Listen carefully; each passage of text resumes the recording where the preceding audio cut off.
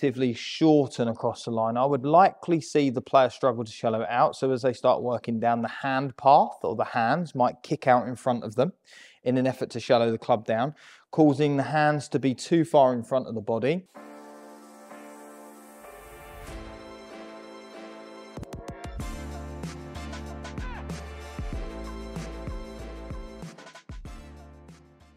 Hi everyone, and welcome back to my channel.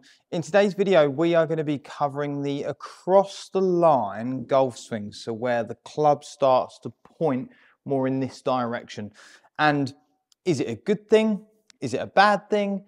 Can it work for you? Does it not work for you? And we're going to be covering all those important pieces in this session. So I hope you enjoy, and let's get into it.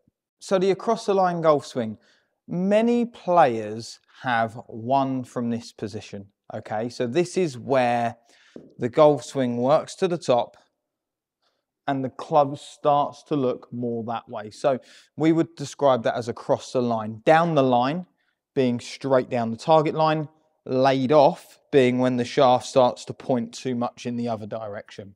And if you are a person that has this across the line golf swing, can that work for you?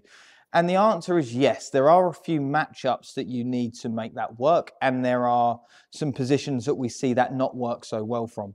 So the first thing we're going to look at is length of swing. So if you are a player that has quite a long swing, so the club gets almost past parallel, you get your arms relatively high, then you are someone that can probably cope with something a little more across the line. So when the club gets up high and long and goes across the line, there are good players that have played from there. I think Bubba Watson has played from there in the past. You've got Phil Mickelson that has played from those positions in the past. So it can work. And the reason it works is when the club is across the line, or long and across the line, the player has time to move the club into a more shallow state to help them come from the correct direction and then hit the ball nicely. Whereas a player that would be slightly shorter in length, so if I was to work the club not very far back but across the line, I don't have bundles of time to then twizzle the club into position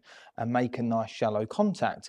It makes life more difficult. So if you're a player that doesn't have a long swing, you will probably want to explore something a little bit more on plane or even a bit more laid off. So the club is preset into this more shallow position that the club can then fall down from. So that would be one or two of the matchups that go alongside that. So if you are someone that is across the line, and let's just assume a little bit short for this video's sake, so this is a position that's not necessarily going to work for you, what would we likely see? Well, from someone that gets it relatively short and across the line, I would likely see the player struggle to shallow it out. So as they start working down the hand path, or the hands might kick out in front of them in an effort to shallow the club down, causing the hands to be too far in front of the body, causing this right arm to potentially be too steep and on top, and the shaft working more through the neck or shoulder line, and the struggling to make good contacts from there. The second problem I would tend to see from someone being too far across the line is as the club is pointed more in that direction, it is common that the handle will trace back down in the direction it points, sometimes causing the players to be too far from the inside, get a little frusty and struggling with path and strike. So again, we would tend to see the guys that get it more across the line. I would say we see this more from the better golfer, but the guys that get it across the line, they will figure out a way to come back down from the inside, and sometimes that can cause things to be too shallow. So there are two opposite ends of the spectrum there. The guy that swings it short and across the line, and the club works down too vertical because he can't save it, or the guy that swings it across the line, but I would say quite skilled at getting the club back down from the inside. The club is pointing from this manner and it goes in there. So there are a couple of potential problems that you'll face if you are in this position. So in this part of the video, I'm going to be discussing a little more around the mechanics of where the across the line can come from, and hopefully you pick up one or two things from there. So for me, let's talk about the very first one, which is over-rotating in the backswing. So your club could be tracking on a wonderful plane. It can be on plane all the way. But If you start to overturn the hips, overturn the shoulders, so as I start to rotate, moving over 100 degrees of turn, from this angle, you'll start to see how the club just continues to work in that direction. So sometimes it might just be as simple as over rotating. And again, is that necessarily a bad thing for you? Not sure. It's a big power source, but then some guys might really struggle to return the club in the correct manner if they're overturning. The second potential cause could be wrist angles as you work to the top of the swing.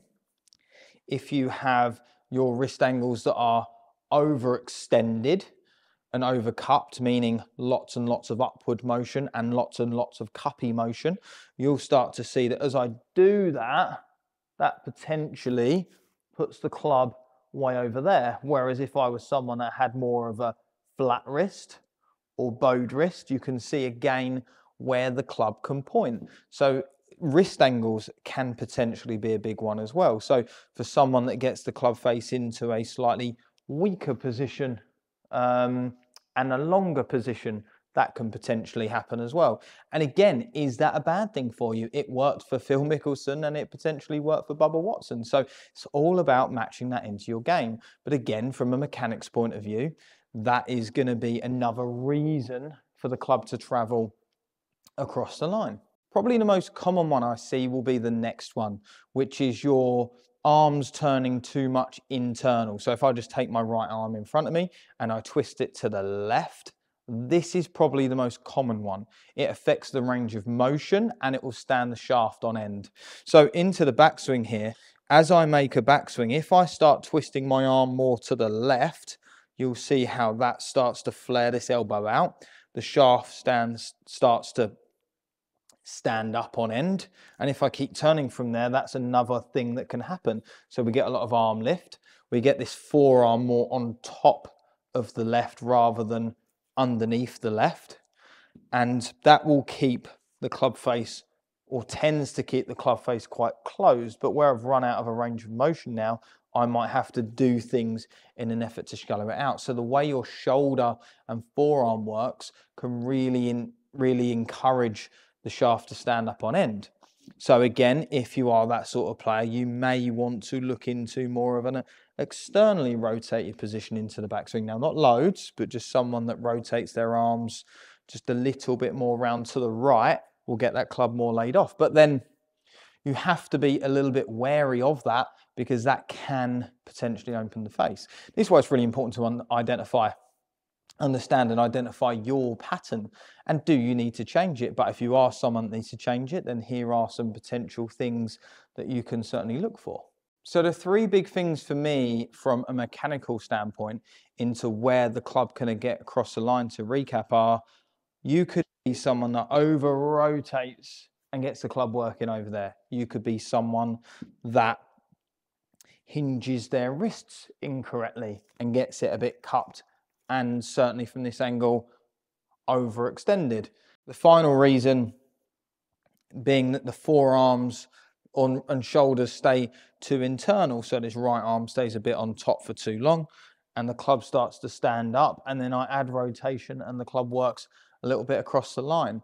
So I hope that makes a little bit more sense into where these positions come from. It's important to understand which one is relevant to you rather than try and fix them all. So do seek some help from a professional if you wanted to dive a little deeper into that. But I hope that helps a lot of you. So thanks again, and I'll see you soon.